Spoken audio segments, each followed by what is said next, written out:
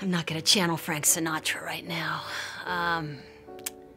Although that song came into my mind immediately, but no, never mind.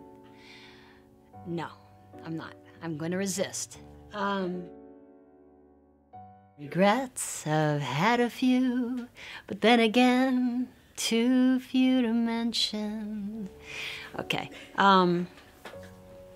Yeah, I mean, I think a lot of my regrets are about parenting because I feel like I wish I'd known then what I know now. I feel like I made mistakes, and I feel like if I'd known, I wouldn't have done some of the things that I did. Like, I wish I'd known how to be more patient with myself and also with Chris. I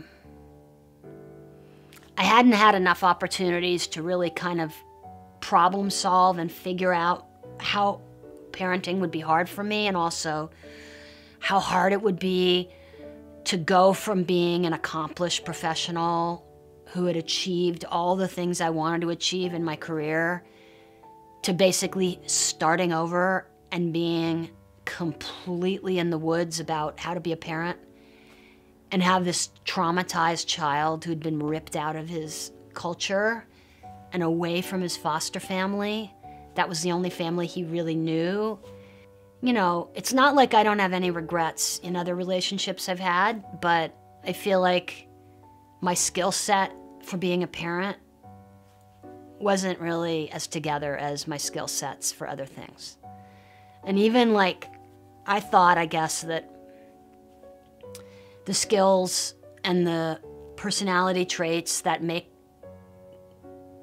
one or make me a really good friend or a really good teacher or even a really good partner, I guess I felt like that would be transferable to being a parent. And some of it is, but a lot of it is not. And a lot of the things that I need to be a really good parent are things that I've had to really work on. And I'm still working on them. And I don't, you know, I know I've done a lot of things really well with my parenting, but I also feel like I do have a lot of regrets. That's the truth.